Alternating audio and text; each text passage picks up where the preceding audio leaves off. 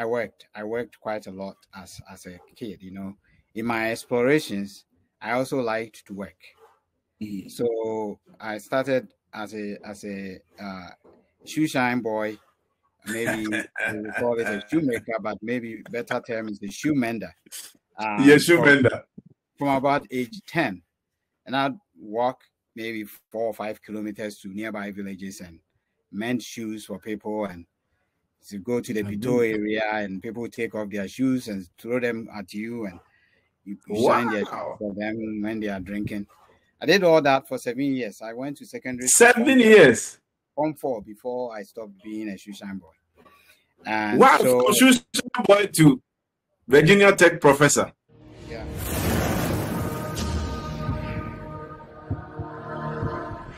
All right, you are welcome to this episode. In this episode, we have an amazing professional that we are going to attempt to pick his brain a little bit if we can. And I promise you we are going to do it. We're going to attempt to at least do it. His name is Professor Emmanuel Anokye Frimpong.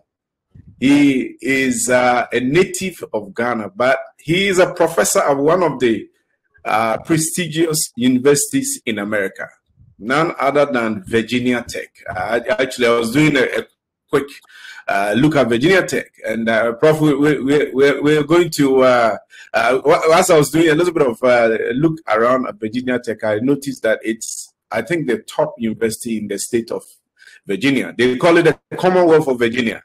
Yes. And I don't even know. Exactly. I don't even know why that name Commonwealth. So maybe you might explain that to us. Because they are British colonial affiliations. Okay. Had and still retain certain relationships with the British, Kentucky, Commonwealth of Wow. Yes.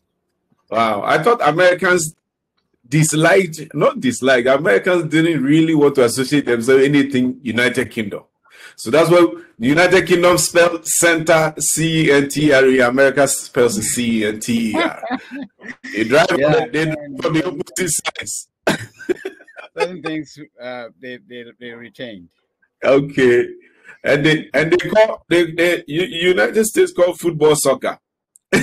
So that's right, and it's very unique because there is American football, Football, yes. So it's actually handball. And it's actually not football. So, Prof, you're welcome. You're welcome. Thank you very much. Amazing. So as I was saying now, Prof is and I'm gonna let you talk more about what you do, your discipline and everything. But I noticed that Virginia Tech is a huge school. I noticed that they're almost close to 40,000 students that the university has, which is massive.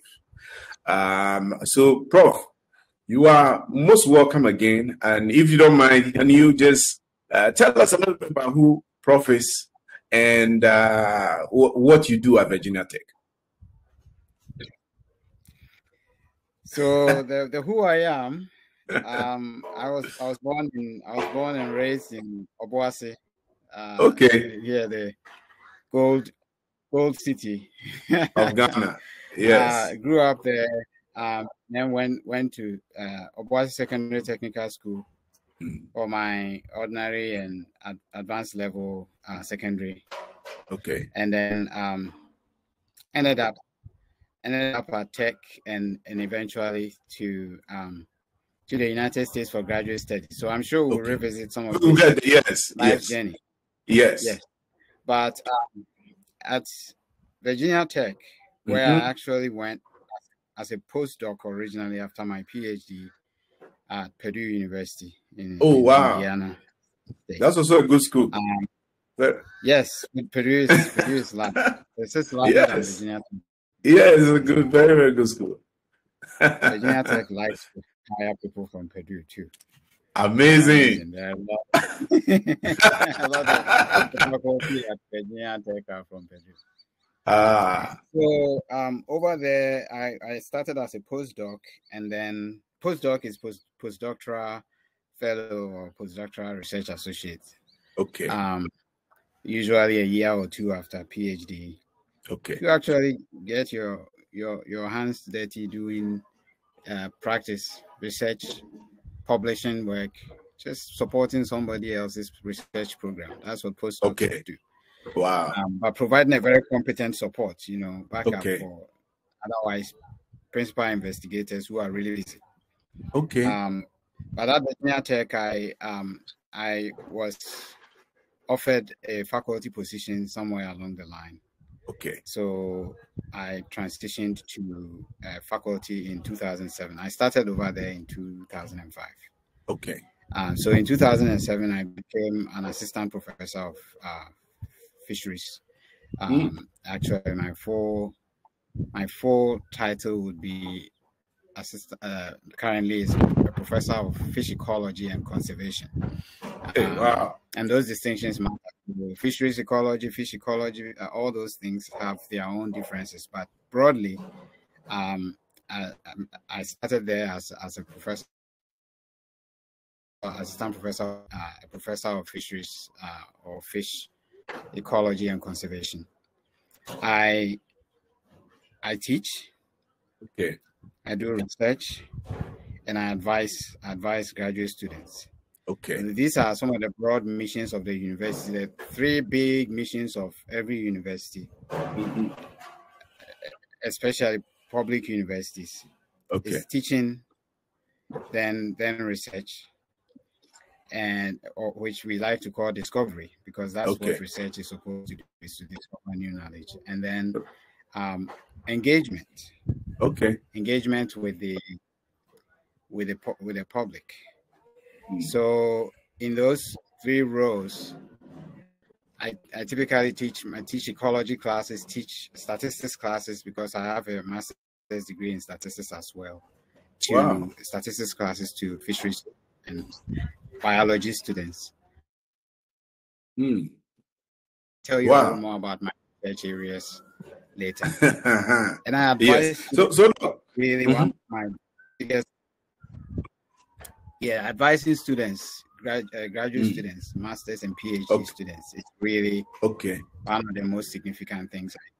Yes, you do. Wow. So, what do we, to the layman, what is fish ecology? What to us who don't know much about it? What does it entail? At least I understand. I know what the fish is. I don't know the ecology bit.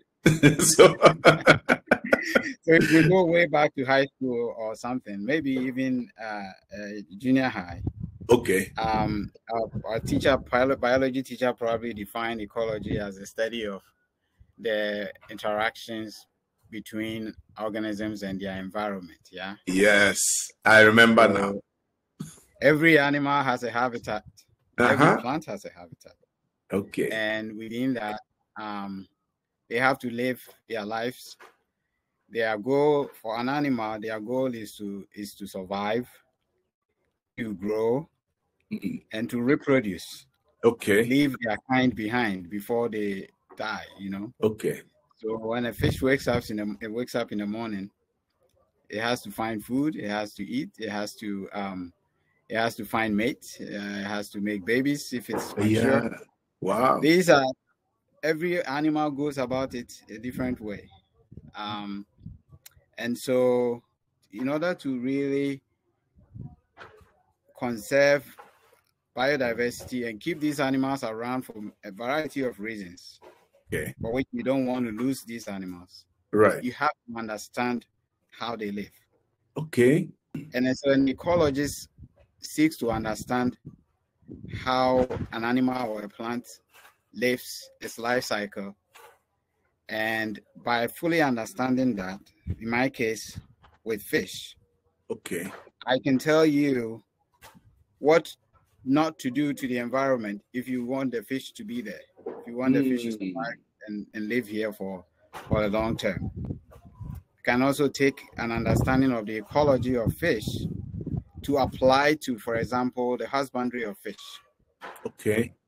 Because, just like crops, we do need to grow food. We need to grow our animal food. Of course, we do livestock farming. We farm goats and sheep and so forth, chicken. Yes. We farm corn and whatnot, rice and everything. But fish farming is a relatively new form of farming to many people, especially to us Africans. Asians started fish farming long time ago. And so we domesticate fishes of different species, just like we domesticate farm animals, and then we grow them in large numbers. So to be able to do that with fish, you have to understand their ecology.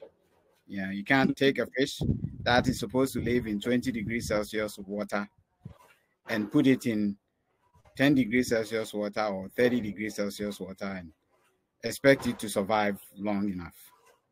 So these are the kind of knowledge you need to know about animals in order to provide humane husbandry environment for them if you are going to raise a lot of tilapia for people to eat.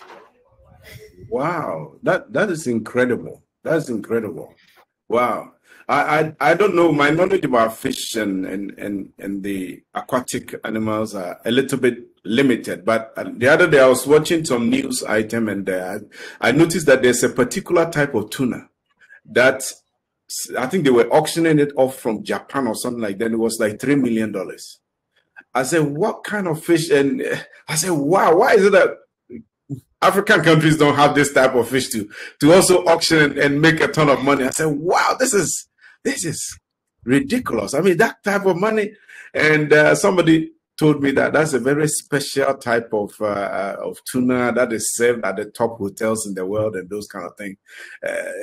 Doc, is that true? Are there specialized fishes of high quality, high nutrition is only specific areas of the world? Or? Oh, absolutely. And sometimes it's not about nutrition. It's about, cultural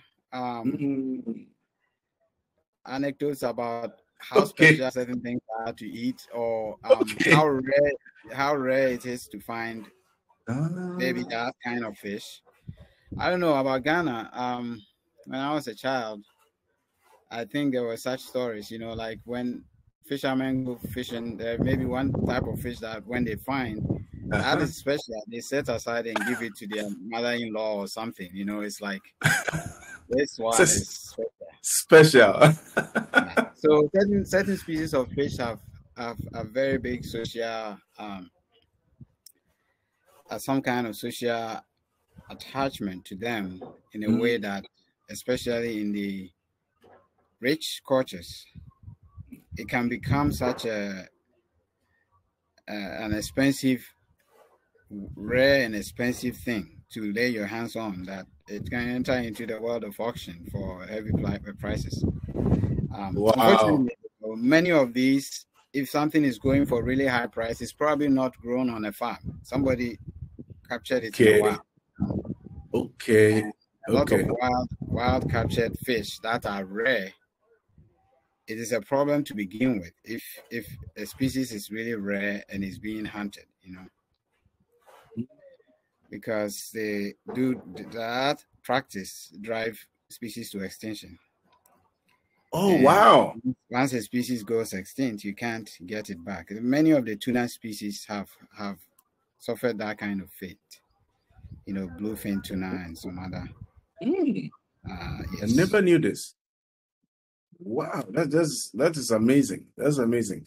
And also the conservation bit also talks about, I think you hit on it. I was just trying to divide the two to see if I can understand it better. But I think you probably even already answered the conservation bit about. I think the conservation has to do with making sure they are not extinct. Am I right in thinking that way? Okay. Yes. So, we have typically, for fish, for some reason, we have relied so heavily on just harvesting fish from the wild. Okay. Unlike, domestic animals that are now raised in significant quantities through livestock farming. Okay. We don't have to go to the bush to get an antelope or whatever every time we want to eat we want to eat meat. That's like Yes. goat meat or sheep. Yes. But Yes. but we have relied so heavily on harvesting from the wild, which is really a prehistoric practice, right? Yes. So we've gone way past the stage where the pressure on wild fish resources is way exceeding the ability of those natural fish stocks to renew themselves for us to continue to have it. Right. And over harvesting is one of several factors that lead to species extinctions. Okay. So when a species goes extinct, not only is it not available anymore as food, biodiversity has a lot of other ways it serves us. There are medicines and cosmetics and cultural values and all sort of values associated with all kinds of Species. plants and animals. Yes. Okay. Wow. And so there is more reason to keep species around than just so they don't go extinct. And somebody might say, goes extinct, then what? The fact that when a species goes extinct, that's it. It's taking millions and millions of years for species to evolve and diversify to have all the species we have around here. Right. That species is not going to return, and a new species is not going to pop up in our lifetime. Wow. So there is such a thing as rapid evolution and speciation and so forth, but these are things happening over geological timescales. So yes, overfishing is one of the ways that we've driven species to extinction and need to reduce that by doing, for example, farming instead of relying heavily on wild, but also just the way we destroy habitat. In Ghana, for example, one of our biggest problems has been the galamsey onset of galamsey. Yes. Yes, the removal of forests and streamside vegetation, riparian vegetation is what we call it. So all these large rivers and even headwaters that feed the large rivers are shutting down. They are silted completely with dirt. And earlier on I told you need to understand how a fish lives, how it reproduces. So you know what not to do if you want that fish to be here for the long term. A lot of fishes need the substrate to be clean, to be rocky. Okay. Oh wow. Put their eggs in the gravel or rocky substrate, for example. So when you wash a ton of clay into a stream through galamsey or whatever, you mess it that up. habitat is completely covered, and it's only a matter of time, a year or 2, 3, 5 years, and then the species that live there, you don't find them anymore. No more. They haven't moved anywhere. They could not reproduce, so they are gone from there. This is serious. That's called extirpation, local extinction. And if the species doesn't have a very wide range, when it goes extinct in one local area, it's probably extinct everywhere. Forever. Wow, this is fascinating. This is fascinating, Prof. I hope most of these African authorities know about some of these things, because it's terrible. I mean, looking at how galamsey and things have destroyed the natural ecosystem around, especially parts of Ghana, in the eastern region, western region, is terrible. Region. I'm from the Manson Kwanta area. My hometown is Manson Apun, which is very close to Manson Kwanta. It's one of the heavy hubs of galamsey in the country. Wow. And they have pits everywhere that were dug for galamsey that are just left open, and people are falling and dying in them. Oh my goodness! A few years ago, and when I say few, I'm talking about maybe 8 to 10 years ago. Okay. I started watching Google Earth maps of the landscape around southern Ghana, and Google Earth is a free resource of maps of areas and how they are changing over time. Area photos taken by satellite and posted online, so anybody can go take Google Earth and see what's somewhere in the landscape. Right. And what I noticed was a lot of the small rivers around here in the Ashanti region in particular, around the area that I just described, the Masu area, were intact with forests all around them.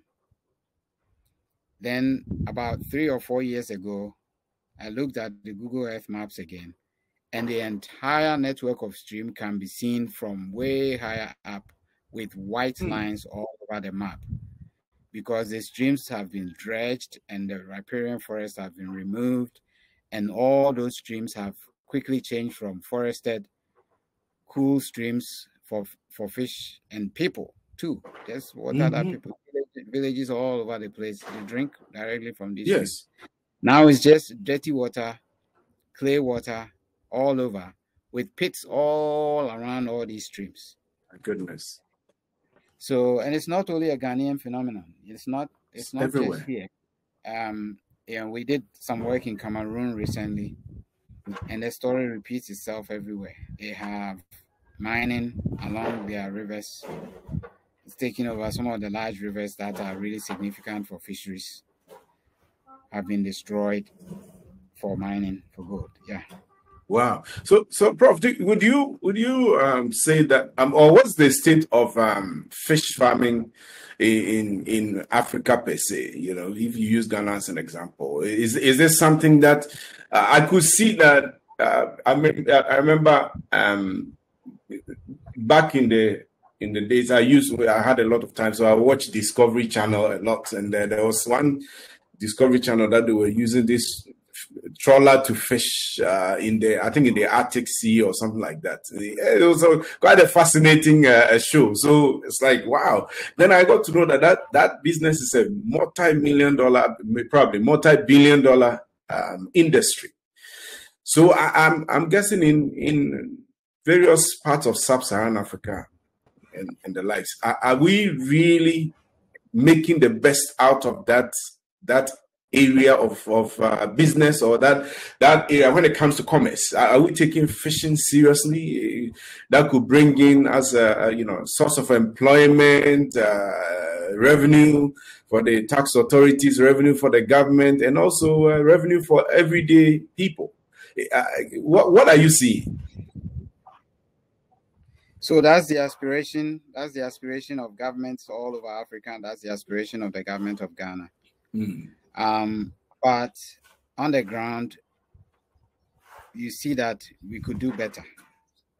We could do much better. So the FAO, the Food and Agriculture Organization of the United Nations, releases reports of fish production and aquaculture production. So when they say fish production, broadly applied, they are talking about fish that is harvested from inland waters, from coastal and marine sources, and then produced in fish farming. They release these statistics and put countries side by side so that you can see which countries are doing well and all that. And of course, globally, the capture of fish from the wild has leveled off, regardless of the amount of effort that is put in. You can't get any more fish than we are already getting from the ocean. And that story also repeats itself when you go from country to country. So, for example, Ghana, our production line has flattened. Not only has it flattened for marine fisheries, for about the last 20 years, the capture from marine sources is actually declining. Declining at about 2% a year from work that I did. Now, when you say 2% a year, it may seem like a small decline. But over 10 years is big. It compounds over 20 years. It begins to add up to a significant reduction. So, of course, governments recognize this. FAO statistics, we report what we do to the FAO, and FAO publish it you know, so we are aware of it before it's published that this is our performance, and it's not great. A lot of fish production happens in Asia through fish farming. Okay. Chinese alone produce about 15% of all farmed fish to the world. So, I mean, we are talking about a world of 200 plus countries. One country produces 15%. 15%. Wow. That's a lot, yes. That's a big industry. There's only just about 10 countries that produce 50% of all the fish that is going around. Wow. So then the rest are spread loosely everywhere. Yes. And Ghana has had a real serious deficit of fish production and fish consumption. Ghana is a very heavily fish consuming country. And we I think we net import, right? Yes, because we don't produce nearly enough to meet the demand. So when you look at the trends, you know, at this point we probably we eat about 1 million tons of fish a year. Tons. Wow, in this country. And that's average to about each individual eating about 25 to 30 kilograms of fish a year. Hey. That's a lot. That's a lot. Wow. I mean, that's we are very fish loving country in terms of eating them. But our production from harvests from the rivers, from ocean, from fish farming, it's only about half of that. About 500,000 tons. So that means, Prof, there's a massive room for entrepreneurs and businesses to get involved.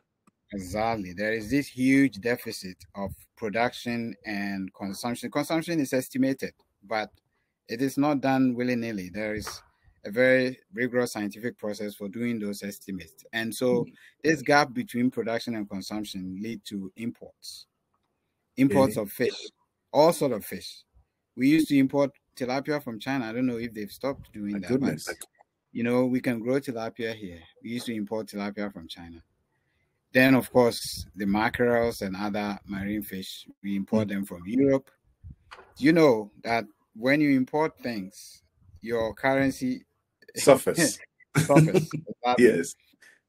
So fish is one of those that also dinks our currency because we import fish, still import a lot of fish.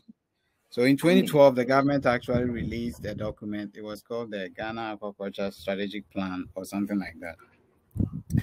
That was supposed to increase aquaculture production heavily over a very short time so that this gap between local production and consumption will be closed. And unfortunately, very well sounding policy, but implementation was not didn't match the enthusiasm with which the documents were produced. And we are more or less back where we started about 10 years ago. And that's the conversation I'm having with my students right now. I'm doing a Fulbright program here. So I'm a teacher at the University of Energy and Natural Resources. Wow. In Sunyani. Yeah, that's why you're enjoying the Ghana breeze. That's why, Prof, you are nicely relaxing in the Ashanti region breeze.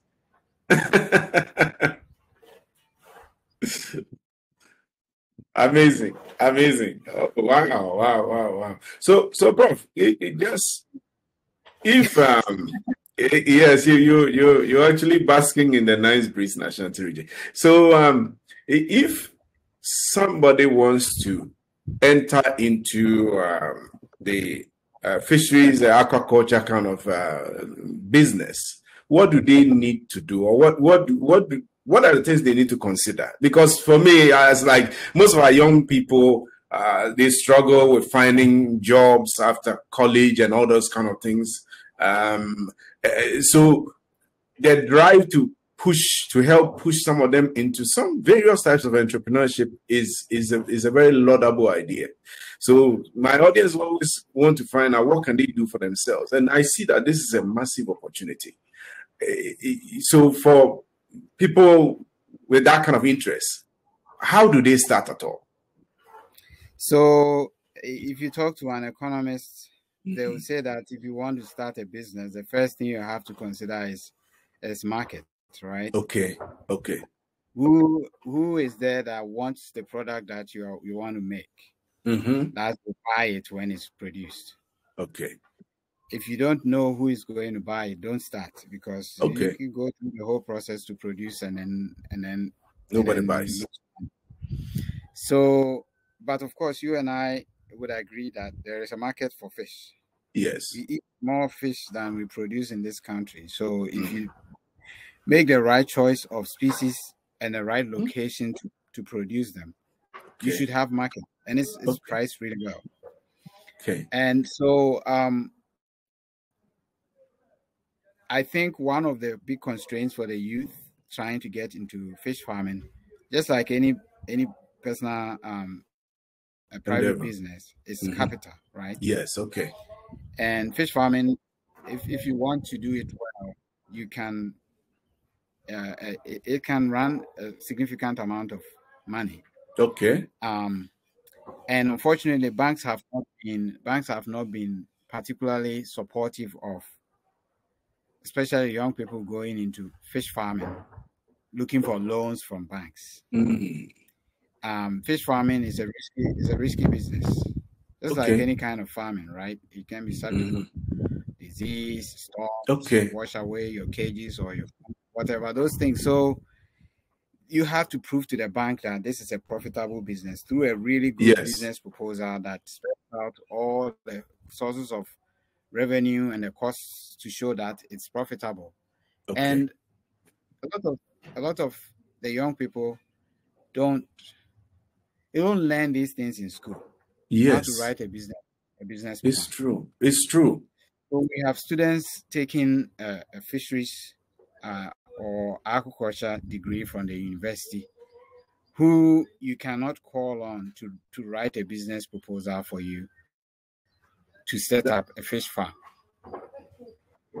They've been trained to think that the government will employ them. And therefore, they really don't do much in a way of preparing themselves,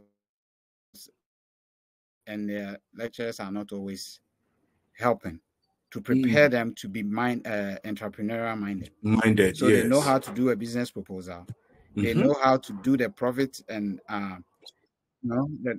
do profit and loss statements, all the different kinds of scenarios, statements that go with a business proposal, enterprise budgets, the cash flow, all those different things that show you how this business is going to do over the next 10 years, say.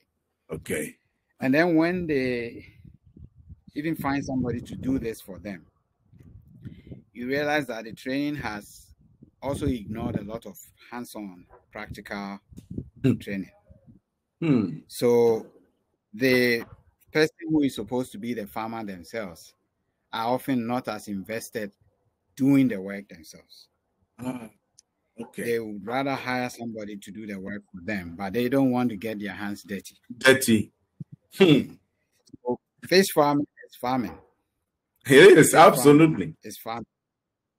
And if you don't like farming, you are not going to like fish farming. And so the problem often starts from farming. We have an attitude that farming is for poor people. And, you've been to the United States, you know that the rich people are the farmers. The rich people are the farmers. The rich people. And over here, we have, it's opposite. Like two types of farmers. Of course, there are some successful local farmers, so I shouldn't.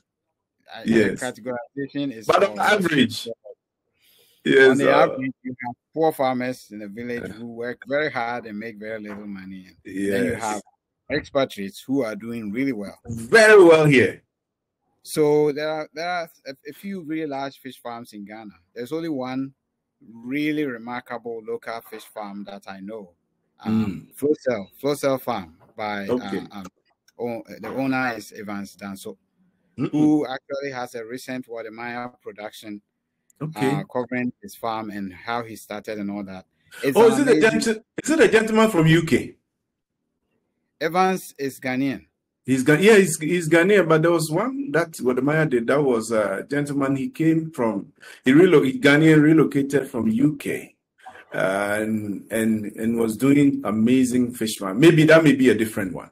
It could be another one, and I wouldn't be surprised if there are a few more, up and coming successful fish farmers. The last 5 years or so, my interaction with the local fish farming industry has been reduced because for the last 2 or 3 years, COVID and nobody.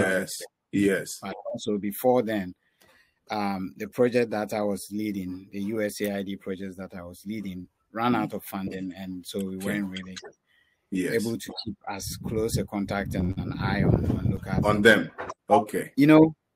So for somebody to go into fish farming business, they first have to have the mindset that farming is hard. Yes. Farming, you have to be invested in it yourself personally.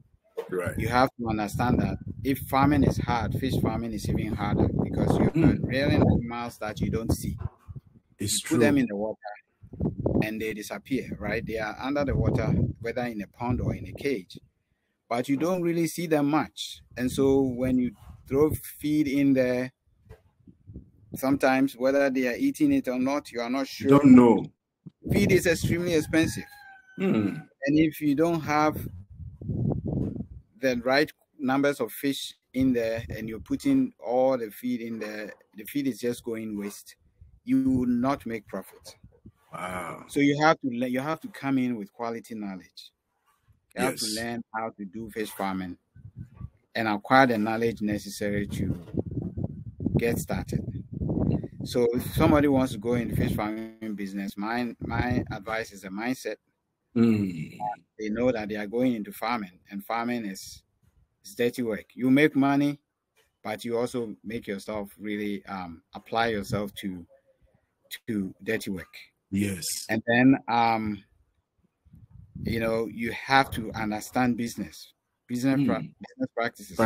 You have to know how to project profits and losses. You have to know when you are losing money, and you have to acquire the proper knowledge through consulting with people who know how to do it. You don't just start it. And there are a lot of good consultants around the country, including successful fish farmers.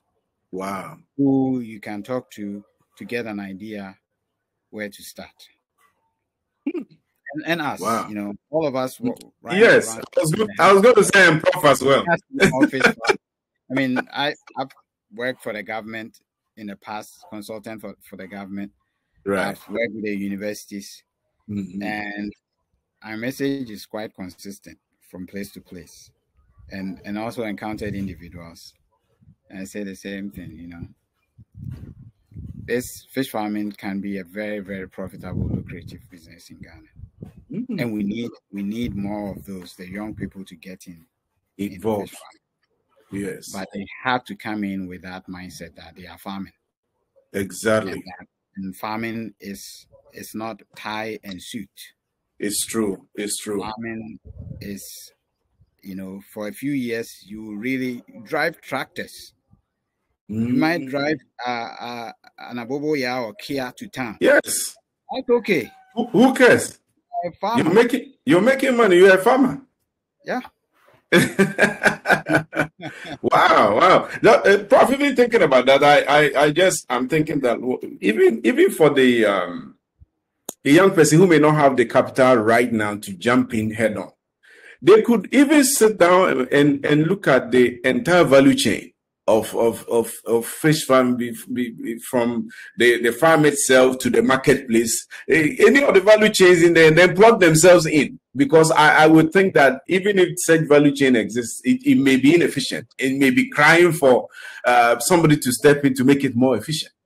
So I don't know what you think about that. Exactly. And there are a lot of papers published.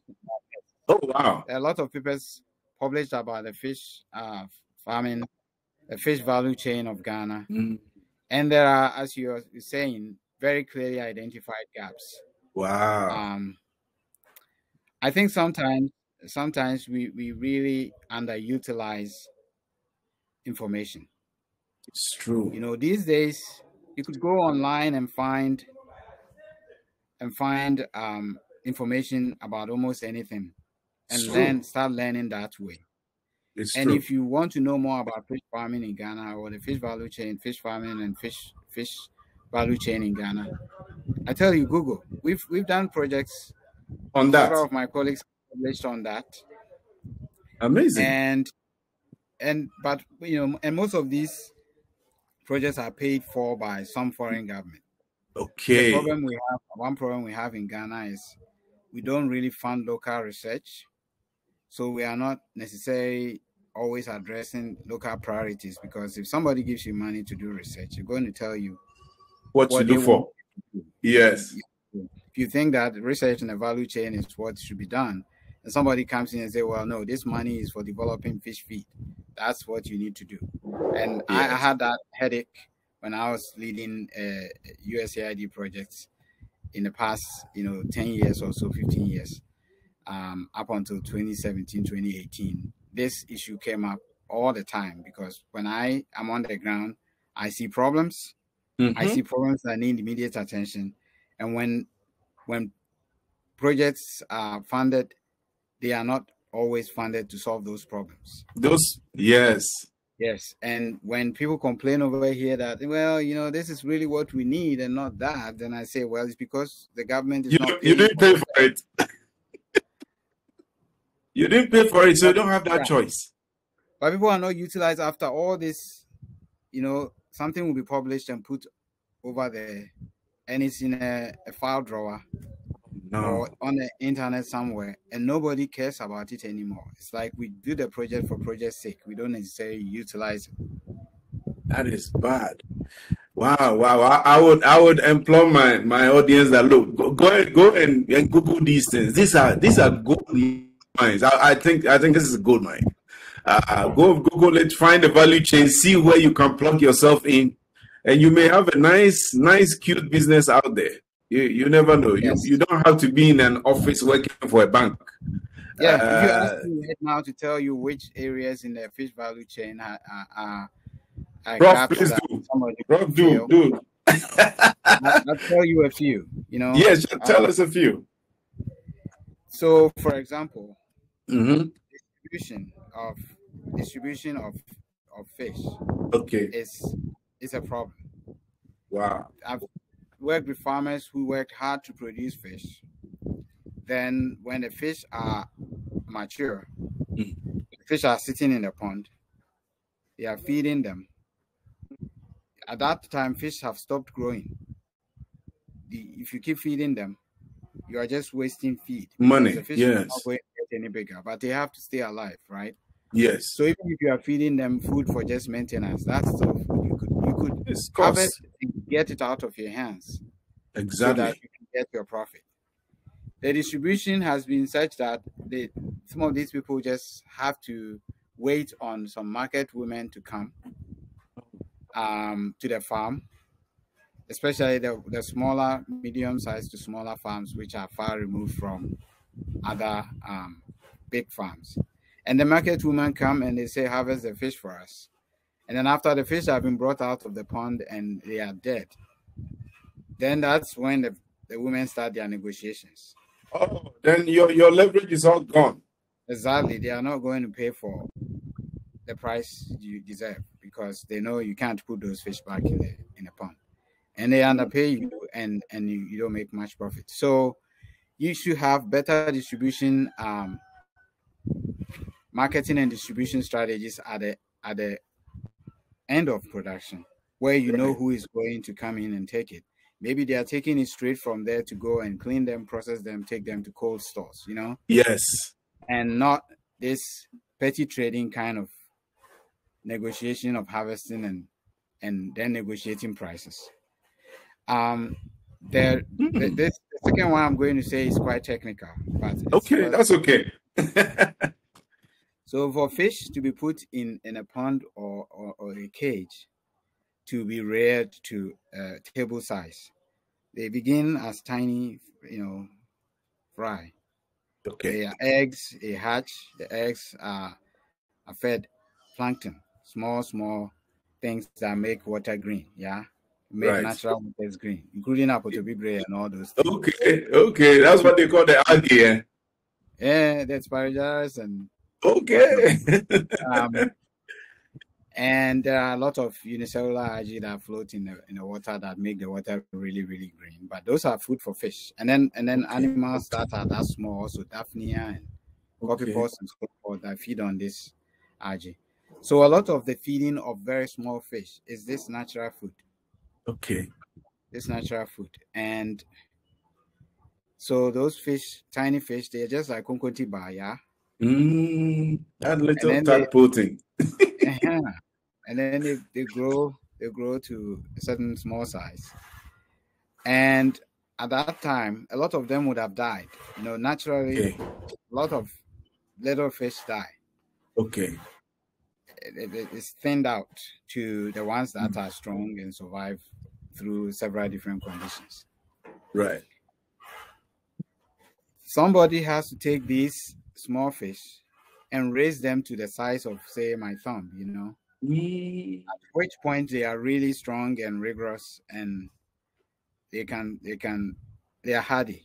They can be stocked in a pond or a cage with not too much risk of dying. Okay. That's called nursery. That business is nursery. In many countries, there is a nursery component to the value chain where those who do the hatching fish and creating large numbers of fry are not the same people that do the nursery. Because you can specialize in some things, but if you try to do everything, at some point, part of it is going to be weak. It's true. And one of the places where this problem has arisen is, so instead of stocking fish of the size that you feel are big enough now that they can take feed, what artificial feed you give them, and then most of them will survive. They are now taking all these tiny fish and stocking them. And during transport and after they are stocked, a lot of them die. They're weak and they die. They are weak. They are still very delicate to care for, and they are not the stage that should be distributed. I see. And we did very careful economic analysis of how profitable it might be to just focus on raising fish to this fingerling size for stocking by just buying fry from those who hatch fish and produce tadpole size fish. And it is all out there, free information. Wow. But there are not many takers. Oh my goodness. This is so sad. Yeah. Wow. This episode is a gold mine, Prof. We found that all the way to the government. I consulted for the government in 2015. I produced a very important report because there was a different government then. But a report in the government's offices is supposed to be there forever. For the next too. Yes. And none of it of what we did, the government paid me for it. So I would have expected that something report to be utilized to the fullest. None of it have been implemented. So all these just sitting that gathering dust somewhere. Wow, huge. I could say, Prof, that somebody is going to watch this and take action. This is some crazy person is going to say, wow, I need to get involved in this, because it's like, one of the things that you notice that in Ghana and other African countries, people just do copy, just buying and selling, import, export business, like whatever somebody does, what everybody copies. But the import-export business is why our CD is racing down. Exactly, because we could grow our fisheries industry so much that we could become a net. I mean, we could start exporting at least to some of our neighboring countries. Oh yeah, yeah. I mean, Nigerians buy catfish from Ghana. If you can produce them in large enough quantities, Nigerians are a very big catfish country. Ghanaians, the tilapia is a little bigger than catfish in terms of what we consume. Seek, yeah. But we have neighbors who would love to have big catfish produced and shipped to them. Yeah. Oh man. This is amazing, Professor. I mean, I'm just learning. It's like I'm learning. I'm drinking from a fire hose here. Is amazing. So I think if we want to go this time, I think we'll go deep. Maybe we have to do a 2.0 specifically in some of these. Go deeper into some of these things, but. We can't do all of that. Let's explore as much as we can. But of course, I'm always it's amazing. So compare which African countries in your mind are doing very well comparatively. Well, at least they may not be on the level of China or on the level of other places, but at least some of them comparatively they may be doing certain things right. Which one? Which are some of those countries? Egypt, okay. Egypt. Yeah. So Egypt, of course, Egypt as an African country, it sits a little bit closer to the Middle East, and sometimes people forget that Egypt is an African country. But Egypt, aquaculture in Egypt there is a lot we could learn from Egypt. And in fact, Egypt's aquaculture production and growth over the years is comparable to many of the good aquaculture countries in Asia, yeah, and Nigeria is coming quite well, and I think Ghana could be in the top maybe 5 or 6. But in the land of the blind, one eye is a king, yeah. It's a king. So just the fact that maybe we are producing near the top in Africa, when Africa is doing really dismal compared to the rest of the world.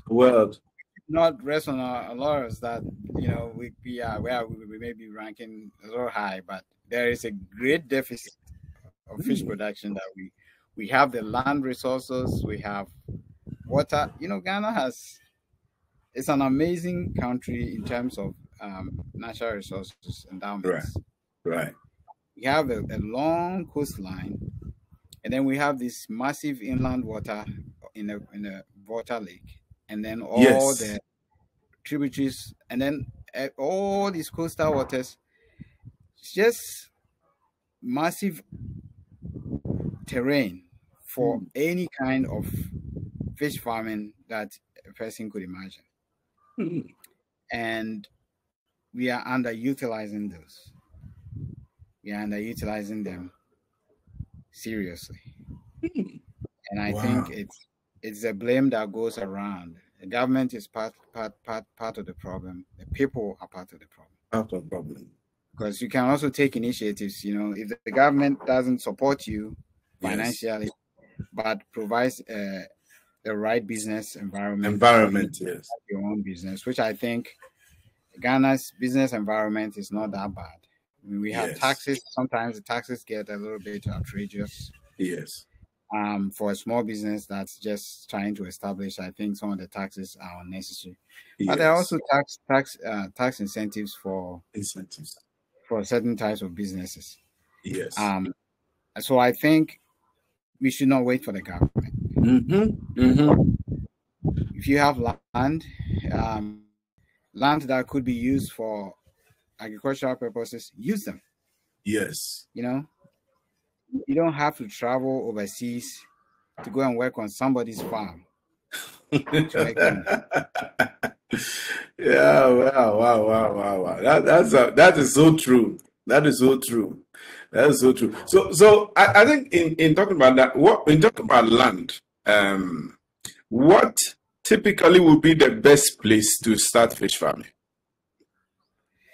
So this is a question of location. Sometimes the location of the best land you have, or the good price land you have, Yes. It's not necessarily in a location where you're close enough to your target market.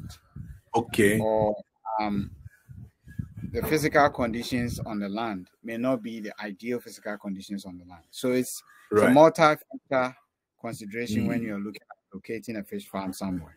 And it also depends on the type of fish farm you want to establish. For example, there is a reason that many of the cage farms are on the water lake, because you need a slow moving water. Okay. Of natural water that washes through the cage, but not too strong of a flow to essentially make it difficult for you to anchor your cage to a location, Okay. And care for it. So the water lake, of course, provides so many different conditions in many different parts of the margins of the lake for fish farming. But when you are farming in ponds are generally the best places to put pond farms are, of course, it has to be close to water, water source. Okay. And so they are usually low-lying areas, but not too low-lying like a river floodplain, because there is one here in Anyankwanta. Okay. Very close to where I'm sitting right now, maybe just 10 kilometers or so from here, where the farmer dug some really nice big ponds, but then the Fin River, it's just always flooding the farm, because the farm is too low lying. Yes. So you have to strike a balance between going low so that you can get water in the ponds, and being high enough so you are not a victim of rainy season flooding. Yes. Every time it rains, and all your fish just move with the flood and go into the river and go away. But you need land that is close to water. Then the land, the soil should be clay type soil. Okay. From clay to loam. When you have sand, it drains too quickly, and when you put water in it, it drains just away. seeps away. Yes, and filling a large pond, is a massive undertaking. Whether that is diverting some river or pumping water put a pump in a river or a well or something. So you don't want it to be so easy to lose the water in the pond. So the locations are usually a balance of these. So you need to carefully consider water, both the quality and the quantity of water around, the soil types, to get the right soil types. And if you do have to put it in a place where the soil is too porous because other factors are favorable, then you may have to line the ponds with plastic tops. Okay. Do line ponds. It's not a cheap thing to do, to line ponds. But in some places, that's the only option they have, because they don't have all the great soil that's perfect for fish ponds, but they still do fish ponds. I've been to many places in Kenya where they have only lined ponds, and they're doing their fish farming well. Okay. In Ghana, many places in the south, in the mainland, you don't need to line a pond anywhere. Wow. And you have the perfect soil for fish farming in many places. Even abandoned mine pits have been used for fish farming. maybe that's what we need to do. Some of them are too deep, and some of them have arsenic and those things. Okay, yes, those chemicals, pollutes water. So you really have to have a careful check of the water, so you don't just bring us fish full of arsenic. Arsenic, yes, that's dangerous. Those are carcinogenic, right? Yes. Okay. And mercury too. Oh wow. Yeah, I think mercury may not be carcinogenic, but it's certainly teratogenic. You give it to pregnant women, then they are giving birth to babies with deformities. One hand and all those things. Wow. So I think the last place I would like to look at is I noticed there was I drove around Tema some time back, and I saw this fish feed company. It's an Israeli company. And I was just asking myself, why are foreign companies coming here to set up fish feed. Can't we do our own thing? I said, wow. So how I think that industry too should be, that subset or that value chain should be big as well. So how are we doing when it comes to fish feed kind of production? How difficult it is to do that locally? So a fish feed is a very central consideration in the growing of any fish farming industry in a country. It has to be reliable. It has to be in large quantities. Okay. And there are different characteristics of feed that make them suitable for different kinds of farming. And in particular, in our context, feeds that float in a pond when you put them in a pond or a cage are much more desirable than feeds that sink. Okay. And the technology to produce floating feed, it's not like it's a technology that is unknown. It's extruded, just like they produce Cheerios and such, and yes, air is pumped into them and they float. So a lot of farmers actually know how to produce feed. The ingredients can be expensive because they include fish meal, and that's a conversation we can have at another time. Is if you're going to use fish meal to produce fish, it better be a much cheaper fish that you're using to produce a more expensive fish. Otherwise, it's a waste. It's a waste. Yeah, but there are substitutes for fish meal such as soybean, but also soybean. We also compete with fish. People eat soybean. Yes. Chicken eats soybean. All those livestock. So it's not all available for fish, but you can substitute some. So a lot of other local sources of protein, in particular, groundnut husk, things like pito, whatever is left over after the pito is extracted. All sort of things have been explored as additional possible sources of protein for fish. It's fish, It's animals, animal feed. You don't have to have the first cut, highest quality source of the feed for the animal. If it is agro waste from another industry, rice bran, etc., chances are that there is a value in it for fish as well. So a lot of farmers have learned to produce feed from using these ingredients. We run courses where we teach them how to produce these. Okay. The problem is they often complain that they don't have the funding to buy the extruder to make the feed float, for example. Okay. And to me, that's the problem that farmers have complained about for way too long. And if that's really the main limiting factor, if the government is looking to strategically invest in fish farming, this is something the government could subsidize or give farmers loan to acquire this machine and pay it back over a period of time. Yes. So that's at the farmer level. But as a company, setting up in Ghana, it's a free market. If a Ghanaian will not set up a feed production facility and an Israeli would like to set up one, we shouldn't stop them, right? That's right. So the Israeli company that you're talking about, Ranan Fish Feed. Yes, that's them. I know the owners very well. Ranan himself I've met. I've also the marketing director of Ranan Fish Feed is Jack Magni. He's in Ghana most of the time. He's from Belgium. I've so many different interactions with him. I visit their Pram facility when they came in and made some kind of agreement with the government to produce the feed for the local market and also export to some of the West African sub-regions. And I understand at some point they were selling more feed to other countries around here than Ghana. Not because they didn't want to sell to Ghana. Ghanaians also like to import things.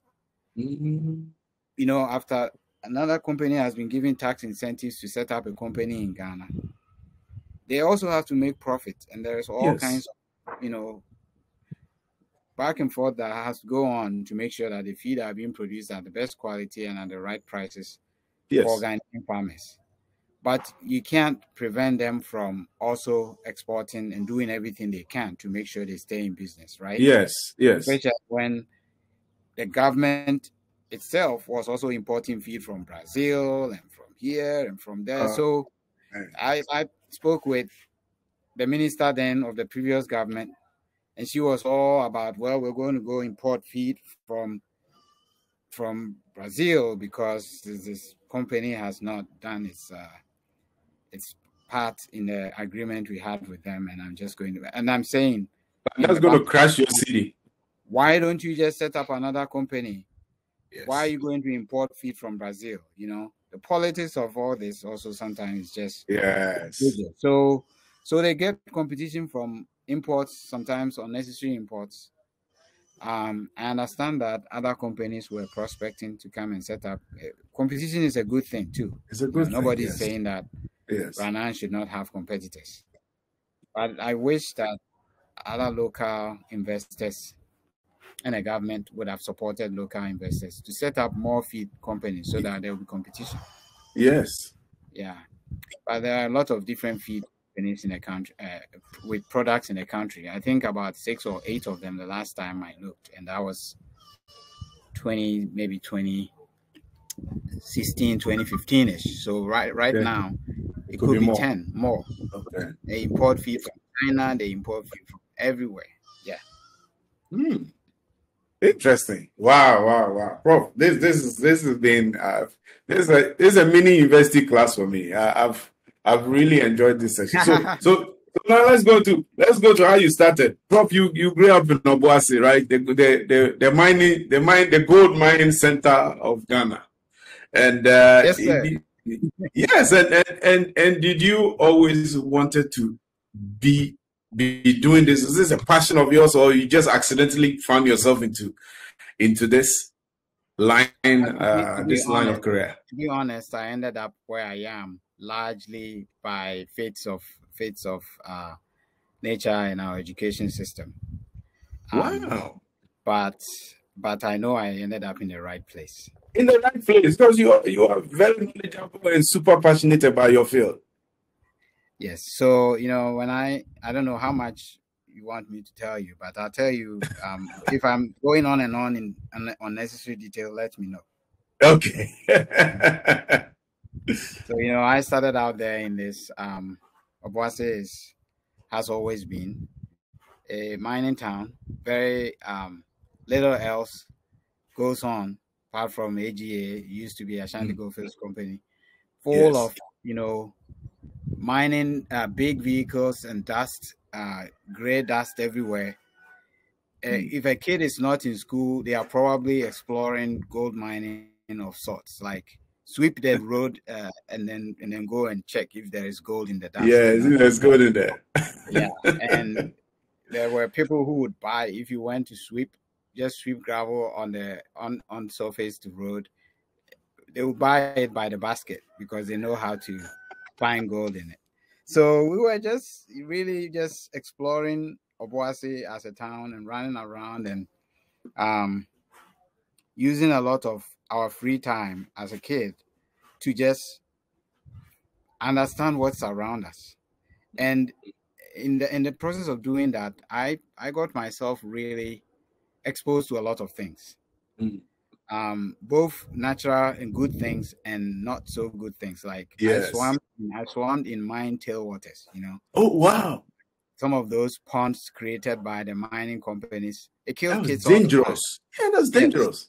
Yeah, when you dip yourself in it and you come out, you are completely white, like you are gray.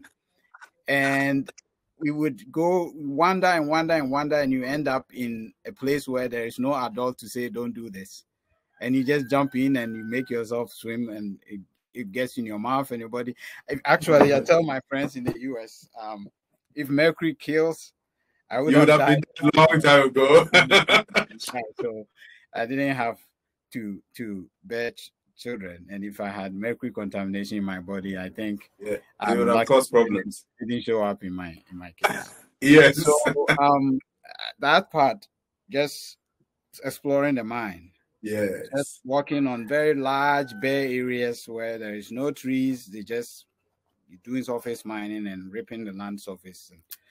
Um, that's one distraction of nature that I would later come to realize that natural resources management has a lot to say about that. Yes. And then on the nature side, I really explored animals. Okay. First of all, I did a lot of fishing with my dad. My dad was a teacher, my mom's a teacher as well. Oh, wow. But my mom liked to farm wherever we lived.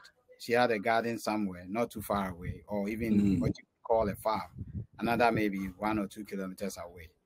She just liked to farm. And my dad, he went fishing with his cousin, and they would go to a river, and I would follow them, and they would make their own tackle, buy the hook, buy the pieces, and set it up, and then they get some fish. Yes. And when they are not there, I would gather my friends and we'll buy those tackle and pieces, and then go and do the same. So I was exposing myself then to fish early without knowing that I would. Yeah, you'll be there. On my profession. I also trapped birds. I made bird cages. I built tin can cars and all those things. Oh, okay. Like You're a typical countryside boy. Exactly. Made wagons with bow race. You buy those rollers. Yeah.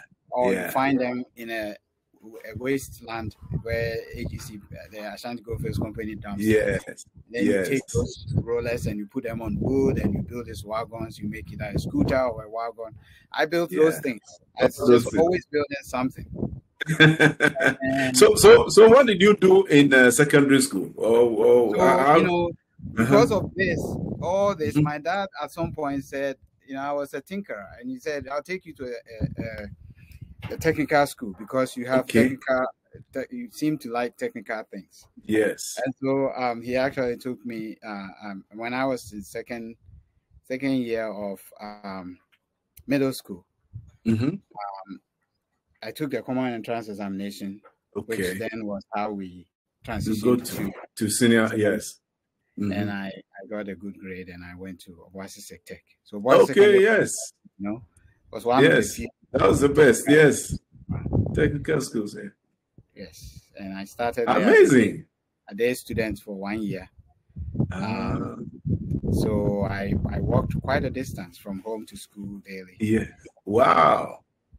And then the second was your mom and dad teaching there, or they were teaching? No, they were public school teachers. Public school teachers, yes. So they were. My dad was in the district education office, and my mom was a nursery teacher. Prof, one of the things I noticed that teachers' kids always do well. It's a mystery.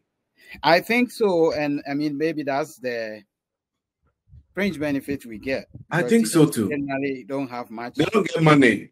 Enough money. Yes. I wouldn't call us poor at all, but we were not rich. You're not rich by any means. Maybe you were lower middle income people. Yes. And I come from a very large family of 8 kids, and wow. So there is just barely enough to go around, and everybody has to just make the best use of what they get. Wow. So from Obuasi, you found yourself at Tech, or Kwame Nkrumah University of Science Tech. Yeah. So at Tech, I actually did the O level there. Okay. And then at the A level, it turned out that I didn't really have much of a choice. I had to do the A level also at Tech. Okay. At that time, the technical school that I went to was not the technical school. It wasn't the career for me anymore because it was a dead ender. They had technical drawing was my favorite subject, but it didn't really have the correct combination of classes for you to go on and do something with it. Yes. Like if you're doing technical drawing, you have to do math. Yes. You have to do math. You have to combine those to go into engineering or architecture or something. Yes. Which is my hobby right now, is landscaping, and I know. Oh wow! It comes way back from there. If you draw a line and it's not straight, I don't need a ruler to tell you this is not a straight line. Amazing. I really like construction. So Wow. I did the O and A level there, and then I did my national service at New Obuasi Secondary School, where I taught high school. Okay. And prior to that, though, something that you might find interesting is I worked quite a lot as a kid. In my explorations, I also liked to work. So I started as a shoe shine boy. Maybe we call it a shoemaker, but maybe better term is the shoe mender. Yes, shoe mender. From about age 10, and I'd walk maybe 4 or 5 kilometers to nearby villages and mend shoes for people, and to go to the Pito area, and people take off their shoes and throw them at you, and you shine their shoes for them when they are drinking. I did all that for 7 years. I went to secondary school. 7 years? Form 4 before I stopped being a shoe shine boy. And wow, from shoe shine boy to Virginia Tech professor. Yeah, I was a shoe shine boy. And then when I finished O level, the time between O level and A level, I went to be a vulcanizer.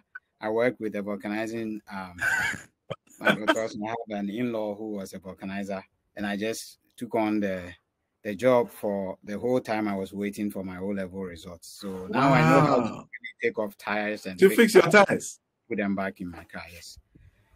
So anyway, but I also loved teaching. So my service was all teaching. I taught at New Obuasi Secondary School, and at that time I had decisions to make. I had grades, I would call them mediocre. My grades were passes, but not the excellent grades I was looking for to go to university to maybe something that I really thought I wanted to do. So as the time came, I applied for several courses at the university. And then I received admission for natural resources management and biological sciences. Then I sat back and started second guessing whether I wanted to go to the university then or do what they called remedial and try to get into pharmacy or medicine, which is what everybody knew. Nobody ever gave us career counseling to let you know that maybe there is more to life than that. Than those. So at that time, luckily for me, there was one national service guy from Tech who was his major was physics. And he came in and said, you need not waste time here. We have been offered some courses. Go and take one of these courses and move on. Yes. And then he cited example of the then VC, Amonu Neza, and said, Amonu Neza, his major is chemistry. He's the vice chancellor of the university. It's true. Examples of people who have done, we used to call them raw courses, and we thought those were the worst thing to happen to you is if you got a raw course, It is the best. I'll later learn that's the hard courses. That's the hard. It's true. So that's how I started at KNUST. I went on and took on natural resources. I was still learning what it was all about when I got in. Yes. But that is also where I started to shine. Yes. My education had been through schools that didn't have a lot of resources. Yes, it's true. Osei-Kissi had some good days, but when we were there were years where the whole batch of students who were finishing would fail,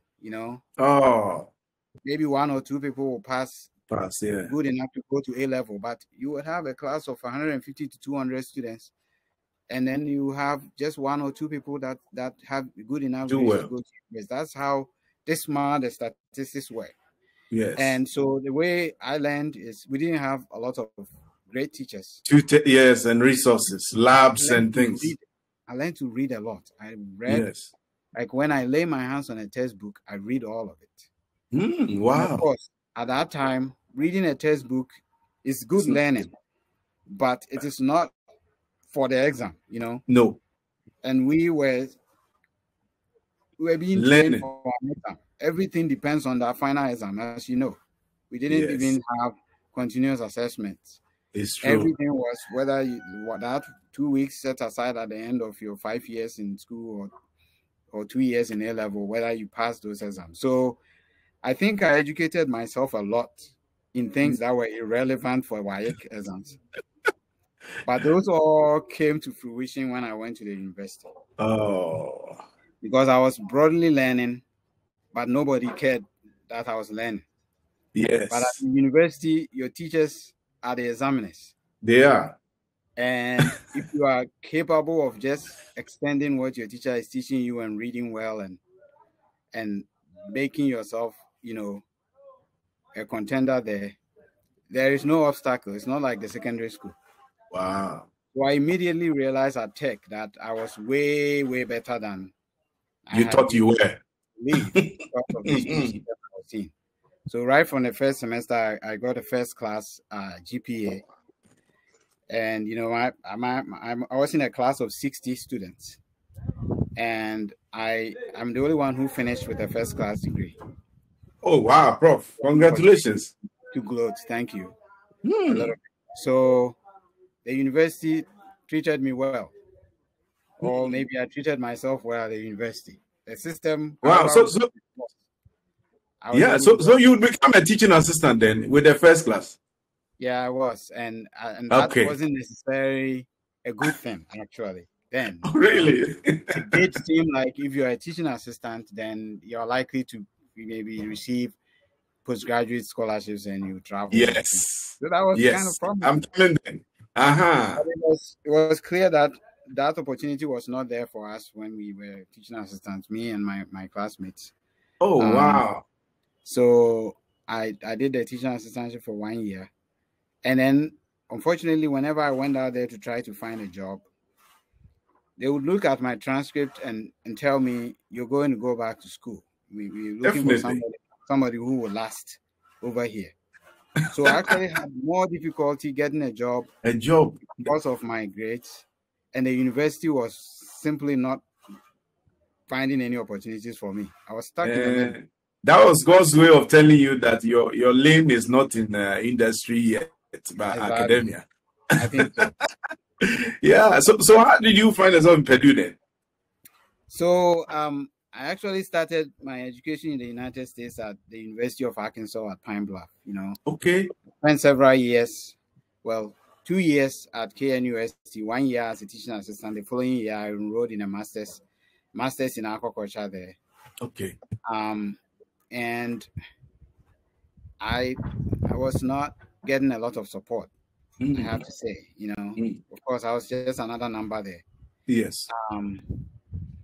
So I applied for all sort of scholarships in all sort of places. Sometimes did way more paperwork than necessary to apply for a scholarship. Like I applied for the Mobusho scholarship to go to Japan. I had to go and do chest X-ray and my goodness, and all those things before you submit the application. No. Later that, your grades are good, but there are too many applications. Oh no. Why did I have to go through that? Radiation. Unnecessary radiation exposure. Or applying. But that's the kind of struggle, So one day, one of my professors forwarded to me an assistantship ad that was out there there is one of the international center for agroforestry. It's in Kenya. Okay. And they had received this ad for a master's in aquaculture and fisheries from the University of Arkansas at Pine Bluff. And this one was not like, here, it's a package. We are buying your ticket. Everything is ready. Bring somebody. Wow. I know if that's the kind of scholarship it was. Yes. I've seen it. So this was like, okay, apply and see what happens. And by that time, I had taken the GRE and TOEFL. I was just waiting for something that could apply to. And so I applied. I got good references from my professors. That's one thing that I will remember them for. They were not giving me any money, working for them a lot. But when it came to reference, they wrote me very good reference. Oh, that's good. So I went to Pine Bluff. I did a 2-year master's really quick. And then went to Purdue for a PhD. By that time, I realized that the sky was my limit. Because by the time I finished my master's, I had 2 offers of PhD, very good offers of PhD. Amazing. Had a professor begging me to come to Clemson University because of the credentials I submitted in my application. But then Purdue, the professor at Purdue was really something. He understood competition, and he had was aggressive. Had a PhD student from Ghana that he really believed. Oh, wow. Me here. So he invited me to visit Purdue, to see Purdue for myself, show me things, and I'll make a very good offer so I could bring my wife. You couldn't. Oh, that's even better. He knows how to sweeten the pot. I like people like that. Wow, this story is unique. Is unique. Wow, this is, and I know that at this time there are students who are looking up to you to get opportunities to enter into some of the programs at Virginia Tech as well. Well, I've trained many. In fact, you see, I've trained 3 masters and 3 PhD students from KNUST. Wow. Yeah, because of all the projects we were working with them over here, I'll just come in, personally interview them, identify them. Sometimes I send some of them to my colleagues in other universities too. Okay. And I really, it was one of my missions. I knew how frustrating it was to just university and be hiring to go overseas, and nobody really cared. And so, yeah. One of my students is actually a lecturer at KNUST. A very high level person in the FAO in Rome. Wow. So, they're out there. You must be a proud professor now. Yeah. My US trained students, I have a lot of course, a much larger proportion of my students are native and Americans. Yes. They are also doing well. I have professors, I have state biologists and such, people who have stories to tell about me, but they clearly got some good education. This is amazing. This is what I would say. This is what God can do. Take a shoe shine boy and transpose him and just change his life. I know it wasn't easy. The process has been excruciatingly painful, but it's worth every minute of it. It taught me quite a lot of skills, Yes. Endurance. My dad wasn't fully on board when I initially proposed to be a shoeshine boy. It wasn't until he thought that's something that kids who are not supervised do. Yes, they do.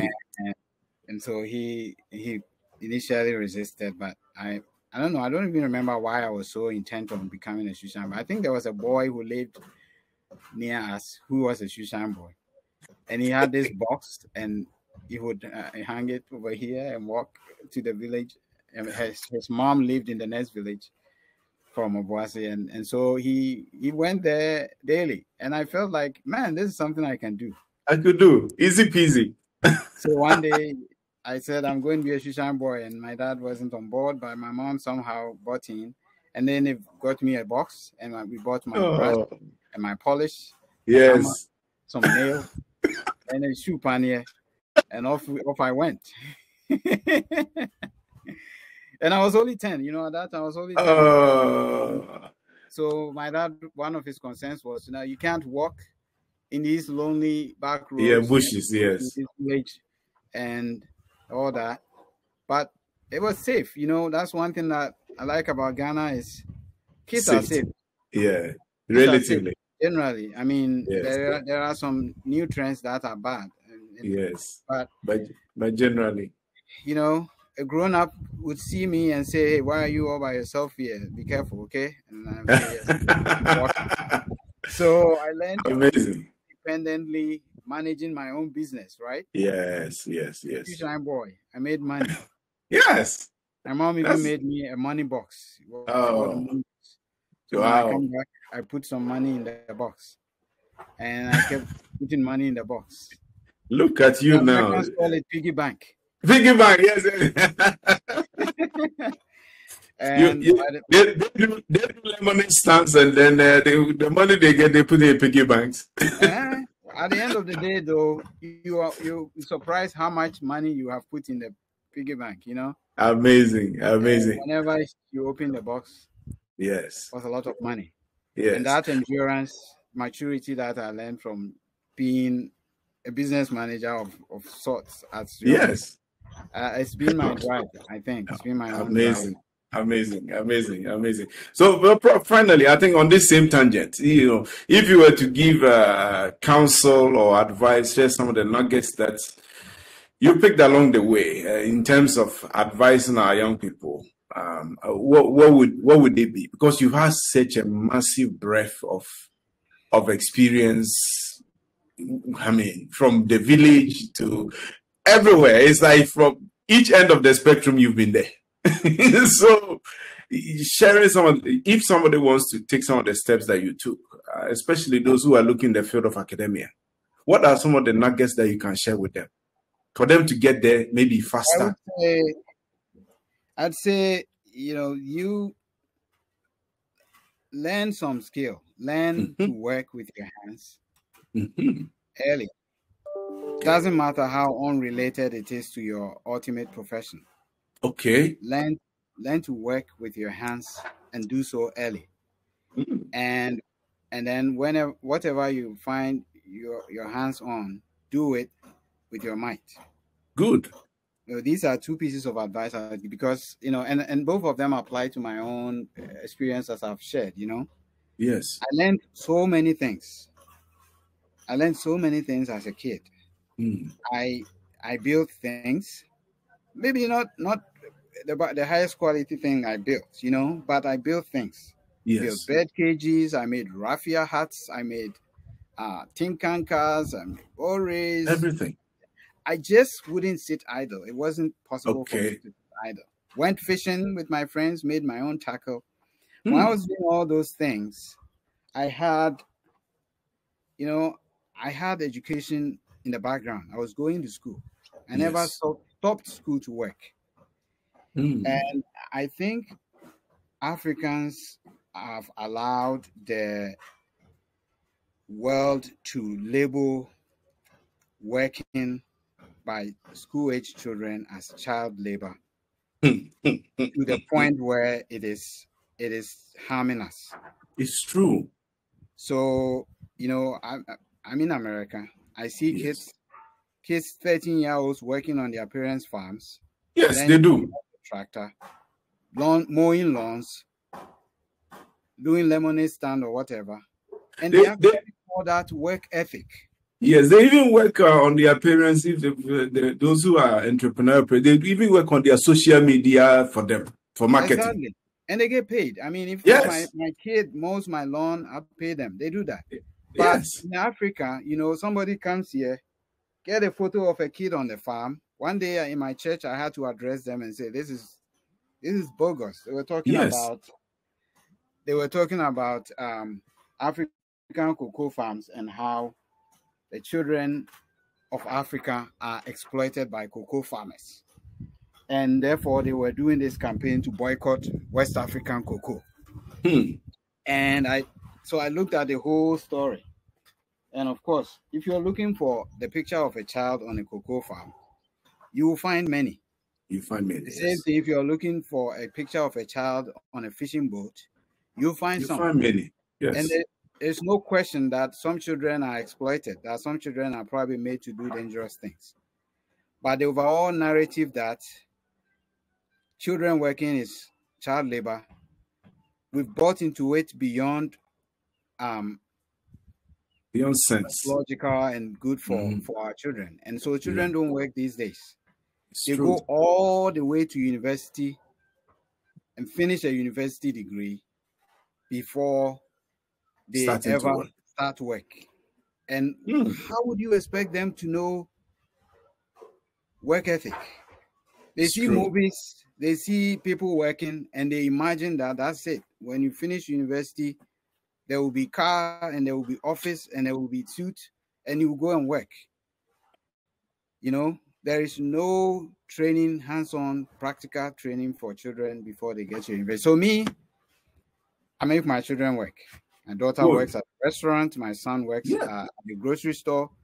And Yes. even if they don't need the money, Mhm. that is how they know what work is before The they value of finish work. university. Yes. So and I don't think it's just a problem of Ghana now. I mean, when I was in secondary school, I guess our secondary school career was long enough that there were ways that kids could be engaged in work during long vacations and such, and also be in school. And these days, it's like a very short, compressed program, shorter than it needs to be, in my opinion. Yeah. And the excuse is that they don't have enough time, so they don't work. Hmm. And then the kids just go home for money. Whenever they need money, it's their parents, And then they are so entitled. They go to the university. Before, when I was going to the university, your parents would not follow you to the university. Never. They would laugh at you if you landed at the university With your parents. Yeah. You are mature by the time you went to the university. These days, they're treated like secondary Babies. school kids. Yes. University. So when do they mature? Are they supposed to be maturing while they are going to the university? Hmm. They feel entitled. They feel like they are still children. Yes. And they feel like somebody should employ them and offer them a lot of great working conditions. And that thing is out there as soon as they finish their degree. Yeah. And the second piece of advice is whatever your hands find do it with our mind. Well. Okay, so I, of course, like many children of our time, I also toyed with the idea of going to pharmacy school, going to medical school, and so forth, because that seemed like the only way you could call it success if you went to secondary school and you went to the university to do medicine. But the path I found myself on, I just applied myself. Yes. When I started the university, I didn't look back. Hmm.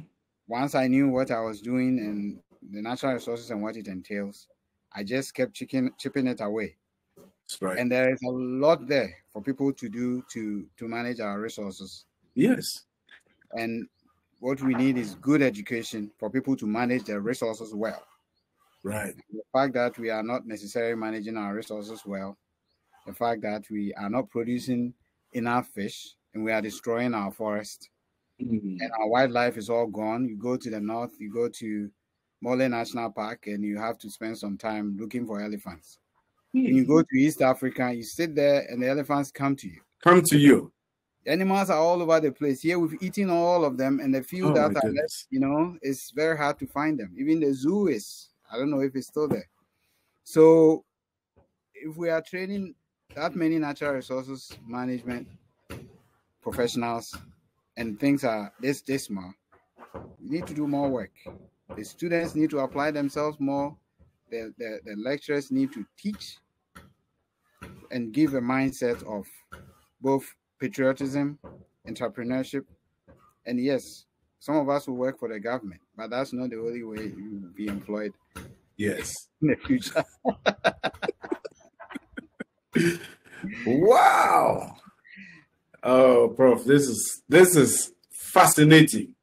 This is mind opening, and I don't even know the adjectives anymore. It's been incredible.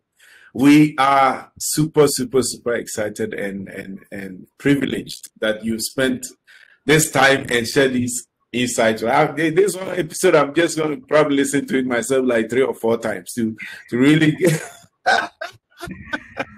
And I know people are going to call me with questions and things. This is amazing. It's amazing. So you eventually have to go back, right, to Virginia. You're not going to spend too much time. I'm here on the U.S. Fulbright Scholar Program. Yes. I'm a representative of the U.S. government in Ghana right now. Right. The Fulbright program is a cultural, it's sort of both cultural and an aid program. The government, U.S. government, is putting some of its academic at the disposal of other countries. Oh, that's to good. Bring some of our knowledge to other countries, but also to establish friendships between us and the United States. Yes. So I'm just lucky that I happen to have been posted to a country where I have Your roots. and asked for it, and they were gracious enough to let me come to Ghana. So I have a limited time to do what I'm here for, and I'll go back. My program ends in the middle of October. Okay. Wow. Then Ghana must utilize your knowledge and services to the fullest before you go. Prof, thank you so much. It's been a pleasure talking to you, and I believe your life is nothing but a blessing and an inspiration to us. We really appreciate you. We really appreciate your time, and we appreciate your knowledge. God bless you, sir. Thank you so very much for hosting me. Thank you too.